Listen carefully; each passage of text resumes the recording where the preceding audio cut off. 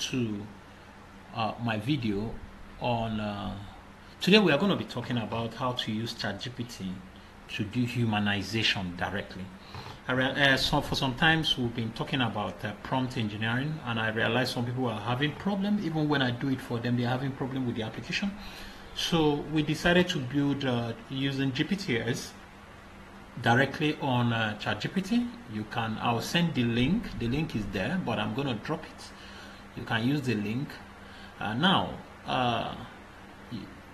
you know, if you're into academic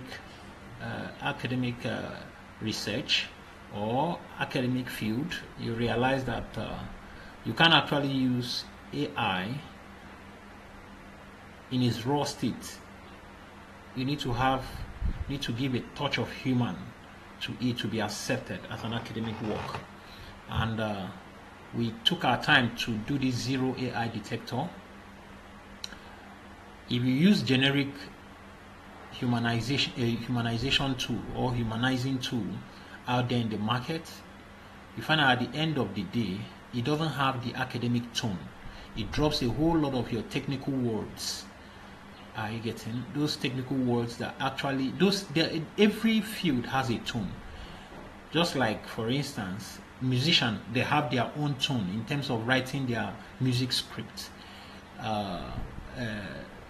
Those in the legal profession, they have their own tone. You can't just write as if you're a businessman. Those in the business world, they have their tone. In the medical world, they have their tone. You cannot just give a generic blog writing or article writing and they will accept it. They can accept it. The same thing applies to the academic field. If you're a student, you're a researcher, you're a lecturer, you're doing your MSc or a PhD, or as the case may be, you can't just write anything and submit and it will be accepted. No. Academic research writing or academic writing has its own tone and you must abide with it. Some people make the mistake of using generic tools to do humanization, and at the end of the day it gets rejected, because what those humanizing tool actually does is to write in the generic, using the generic tone, like a blogging tone. It is so unofficial and so many things. So we did this. This will actually humanize and preserve your academic terminology. Are you getting me? All true. Now this is it. It's called the Zero AI Detector, and I'm going to be dropping the link. This is the link, but it's long. I'll be dropping the link at the end of this video. You can go in and then use it. It's excellent. Now let me advise you on one thing. Once you start with this, you paste. Okay, you click here. Let me click it. Okay, before I get to start, let me get the.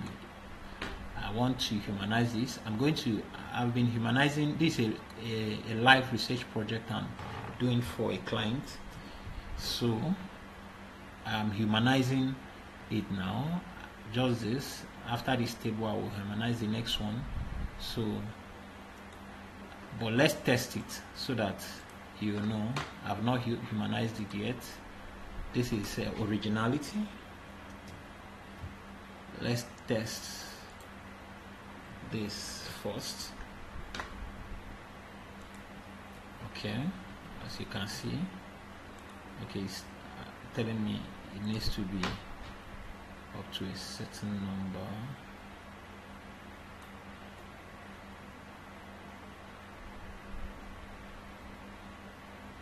Sorry. Okay, let me get the next one and add so that it will give me, yeah. So let me add this one to it. It was quite small.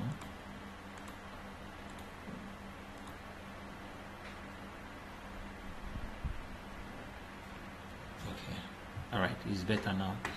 So I now run this test. You see, this is 100% confident that it is AI. It's 100% confident that it is AI. So I'm going to humanize it now. Let me copy it out here so that I don't make mistake. This live, I'm doing this live. Sorry.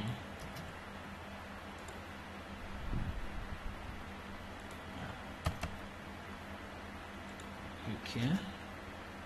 All right. So that is it. It's the same thing here. Just I copied and paste, and it's showing me 100% confident that it is AI generated. So I'm going to use our AI humanization tool to bypass that, or to rewrite that to become human written. So I click here to start. Please, this humanizing tool is purely for research writing. You can use it for other people too. Because I'm a research consultant, I'm also a prompt engineer. I have my certifications from Vanderbilt University in the US, okay, in prompt engineering advanced. All right, so you see, it actually asks you to paste this here and all that. So I now paste it, and then I'm going to run it. Please, you are going to run this twice. The first one we are running now, the first humanization we are doing now is called the preliminary humanizing. It's called messy academic draft style.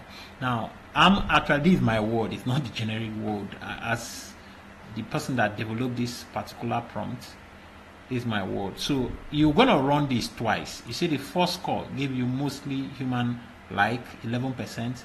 I'm not going to adopt this. I will test it with Originality or GPT 0 or Turnitin or anyone. So I copy this. I'll test it. You see that it is still AI written, but it's reducing. That's the funny thing. It's reducing. Okay. So let's paste it and check. Now can you see it's reducing?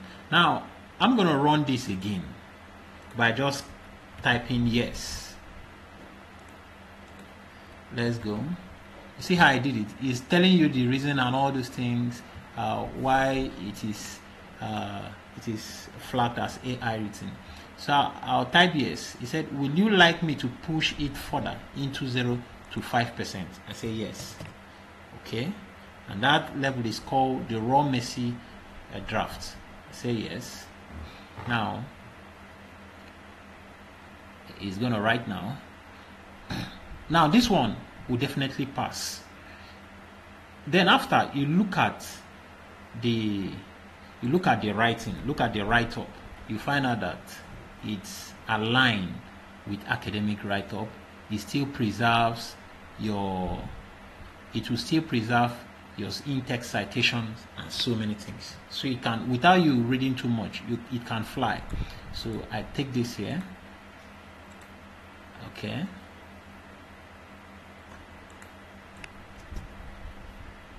I'll paste it.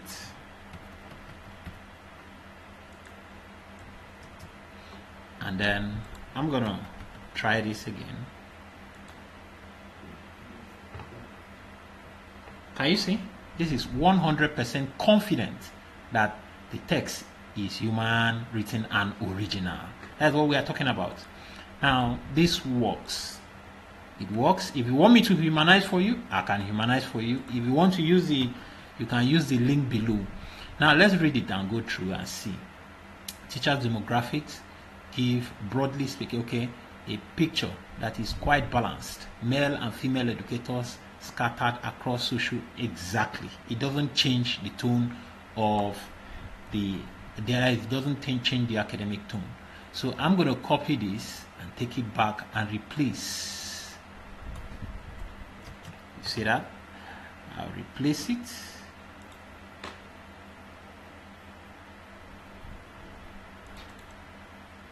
Okay, I think this was where it was.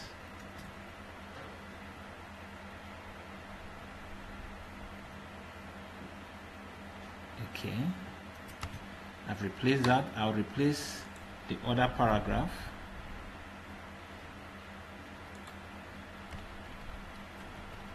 Here's the other paragraph. This is the other paragraph, I think so. So I'm going to replace this also. This was it.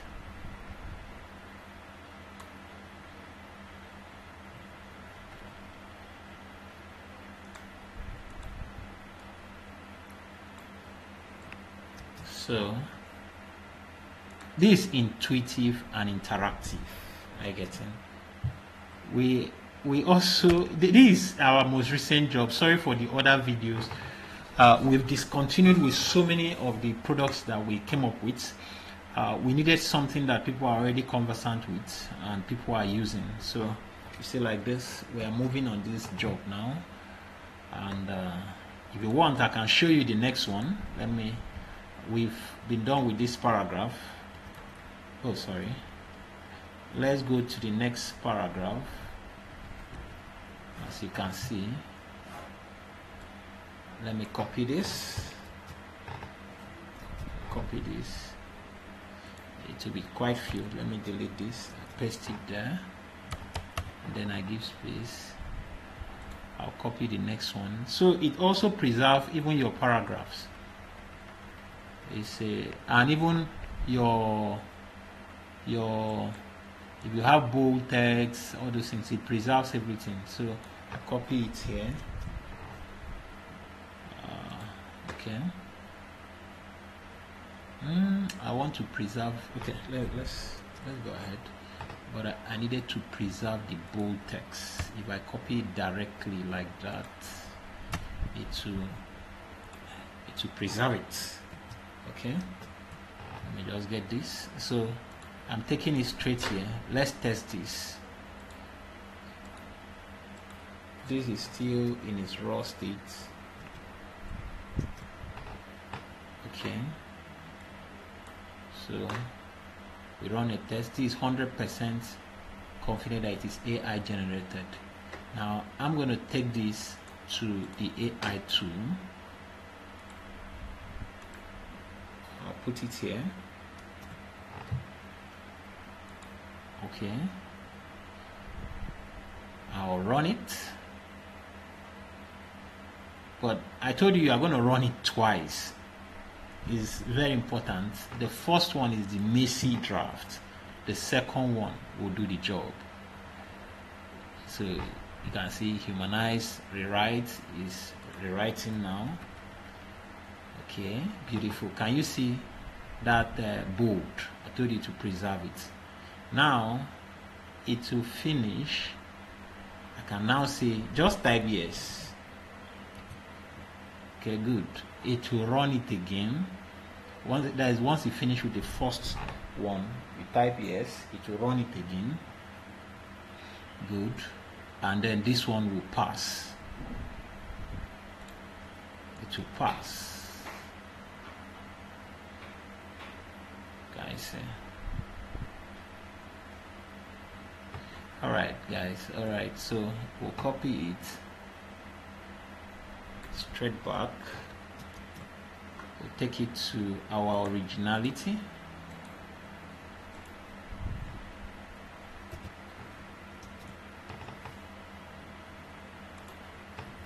Let's paste it.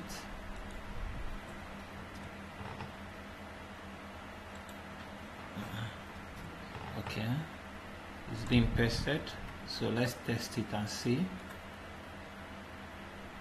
Can you see? 94%. I'm actually doing this because some people were arguing with me that it's not possible, it's not possible. I did it.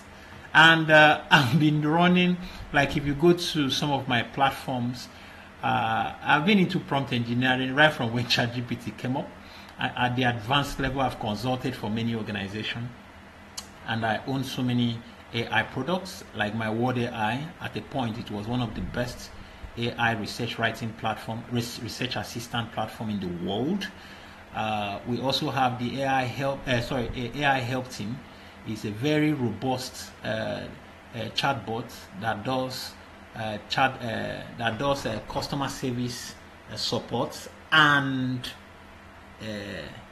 what I call social commerce. That means with it automatically it can sell directly inside Facebook, WhatsApp, and Instagram.